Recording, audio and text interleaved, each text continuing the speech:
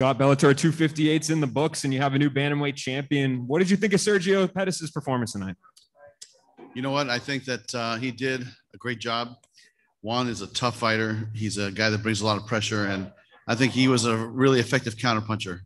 And a lot of times he'll beat him to the punch. So, I think he had a good strategy, and Juan seemed like he had a hard time holding him down, keeping him down, and he couldn't grind him out, and became a striking contest. And Sergio, was more effective in striking. After the fight, Sergio called for Kyoji Horiguchi. Do you think that that's a possibility that you and Rizin could get together and do another cross-promotion fight like that? I think the only reason why we're not working together right now is because of COVID, to be honest. So, once that situation kind of, goes away, or I definitely see light at the end of the tunnel. And then we'll start working together at some point, I'm sure. And we'll check in from time to time with Saki Ibarra and see where he's at. But, we'd love to have Horiguchi come and fight Pettis at some point. Michael Venom Page opened the main card with quite a performance. How impressed were you? And where do you think that, what kind of opportunity do you think he earned himself tonight? Michael, he's one of my favorite fighters I've ever promoted. And the guy is so talented. He does things that not too many people can do. And especially in mixed martial arts, it's just a different kind of sport than traditional karate, but he's using traditional karate techniques that are working very effective in MMA. So to me, it's really, really, for me, fun to watch somebody that kind of skill really, put it together and make it happen in the cage. So, who he fights next. I think he's right up there. I think he's ranked number 2 now in the contention. So, we have Lima fighting in the fight coming up on June 11th on Showtime. After that, we'll talk to Michael and see, what's going on. But to me, he's right up there in the title contention, in my opinion. Scott, Rumble Johnson came back, first fight in over 4 years, gets the knockout win in the second round. But he said, in terms of fights, win or lose, this was the most disappointing night of his career. What are your thoughts on his performance and the fact that he feels like he let everybody down in a way? Oh, I don't feel like that at all. Listen, this guy has been out for 4 years. And you know what? I was just telling somebody else this story. I held another tournament back in 2011. And there's a kid named Daniel Cormier that was the alternate that came out of nowhere and just started beating everybody up. And you know what? Jose was that guy. He was a guy that's very dangerous, that can strike. He's on a 5-fight win streak, I believe, or 4-fight win streak. And when you're training for an opponent like Rumble has been training for Romero, then all of a sudden it's a curveball for him too. It's really, I think unfair to judge him just based on this fight, because he's been training for Romero, who is primarily a wrestler, a grinder. And so now we throw a completely different opponent there. And, he got caught. Listen, everybody gets caught in this sport. It's going to happen. But at the end of the day, he did what he had to do. He overcame the obstacle. He won in tremendous fashion. I think it was, one of the biggest knockouts I've seen here in a while. And, now he moves forward to fight Nemkov. So there's been a lot of great action for him ahead. And I don't think he should be disappointed at all. I think the fighters sometimes are their worst critic. And I think when he watches the tape, he'll see he got caught. It happens, but he overcame. So that's the most important thing in the victory. The fight between Peter Queally and Patricky Pitbull lived up to the hype. Those two guys went at it, ended kind of in a controversial way with the cut. What did you think of the stoppage of the fight? Well, I'll tell you, as a fan, you hate to see fights get stopped, but he was cut in a bad way and in 2 places, and they couldn't stop the bleeding. So, I think it was the right decision by the doctors to stop that fight. But to me, I was telling the coaches and his brother, hey, we could put the rematch together at some point. I know Peter wants to fight, for the title against Fabricio, but Fabricio's going to be busy with AJ here coming up. We'll have a date to announce, in the next week or so.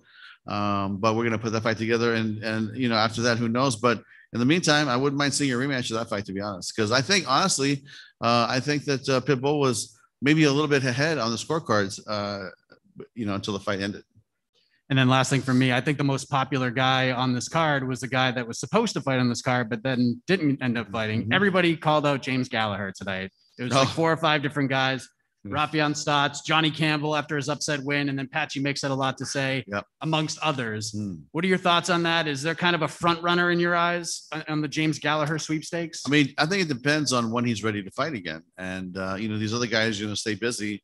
And, people love to fight James, and he loves to talk about it as much as he can. So we'll have a great promotion when it happens, no matter who he fights. But, depending on when his injury heals and he's ready to come back, that'll determine who he fights at that time. Scott, MVP with a huge win tonight against a ranked opponent. Do you think this finally ends the silly narrative that, MVP only fights trash cans? That I never understood.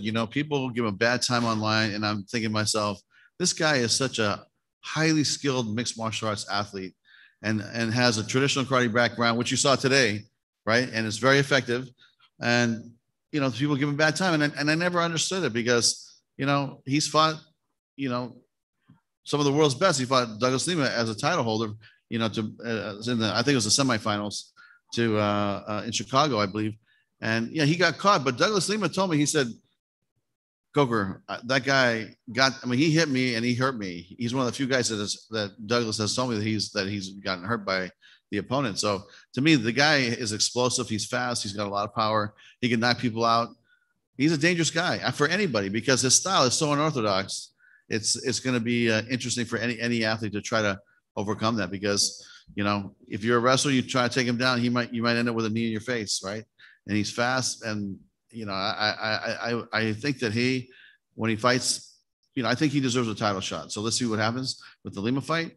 But depending on what happens and when MVP wants to fight again, I don't think a title shot is out of the question, to be honest. And Bellator just announced an interim heavyweight title fight. Could we also see that for the lightweight division in the future? The reason why we did the heavyweight interim was, and we don't traditionally do those. We have never done it in the history of the company, is because it's been such a long time, that this title's been sitting out there, and Bader is actively in our tournament with an ending that might be, end of the year. So we didn't want to have it sitting out there, longer than we need to. So for the heavyweight championship, we felt good because, these guys could fight. When Bader fights, if he keeps winning, he fights at the end of the year. Maybe at the beginning of next year, he could fight the champ that wins the interim.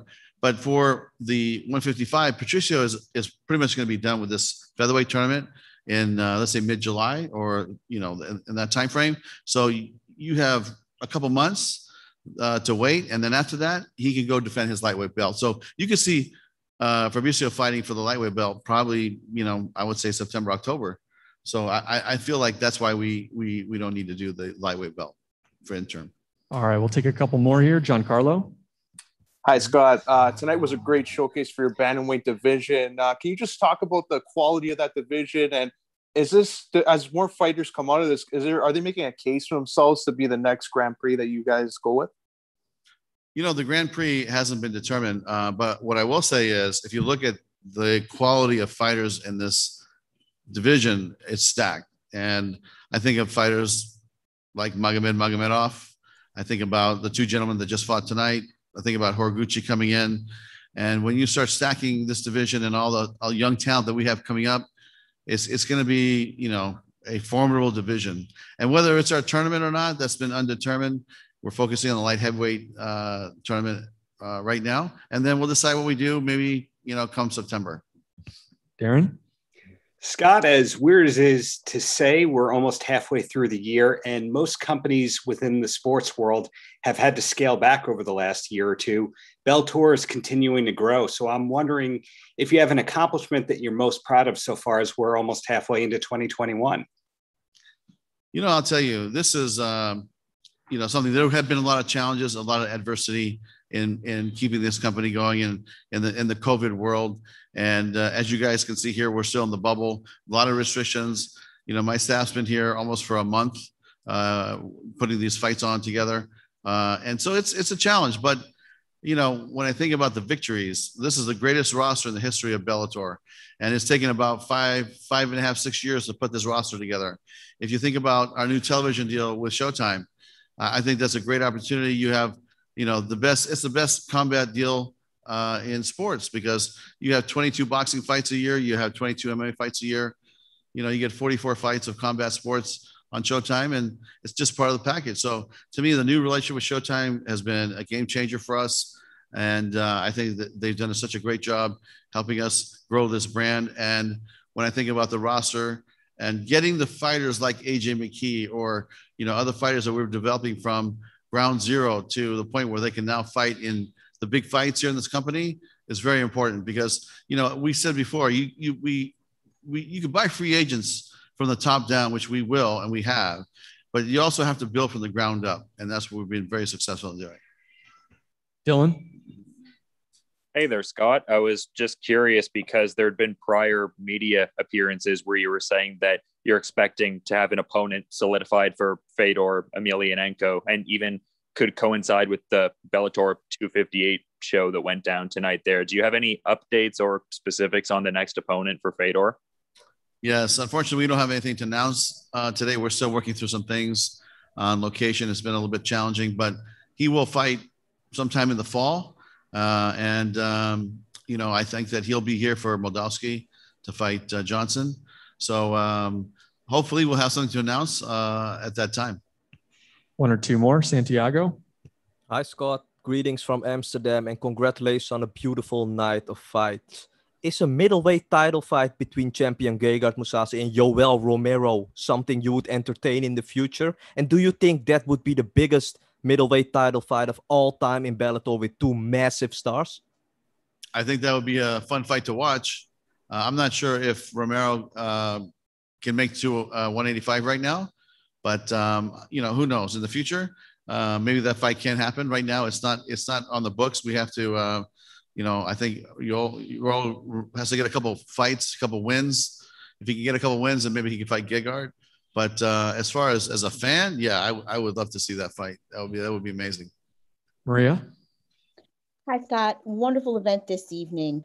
With the performance of both of the fighters in the main event and the fact that the bantamweight division is just stacked with killers right now, do you anticipate or can you speak to the idea of whether or not you would see Sergio's first title defense being a rematch against Archuleta, or would he be more than likely competing against one of the other guys in the top of the division? That's something that I'd like to go back and talk to the fight team, which I will. And, and then once we figure out, take a look at the opponents and maybe who is going to be ranked number 2 or 3, and then we can circle back. But right now, we're just not ready to make that commitment. I want Sergio to enjoy his win. Personally, a rematch would be great. Fight against Magomedov would be great too. Fight with Horiguchi would be great. There's going to be a lot of options for this for Sergio to defend. But if you're asking me tonight, it's really uncertain, and we'll have some more clarity maybe in the next week or so. Thank you so much. Thank you. All right. Thanks, Scott. Appreciate it.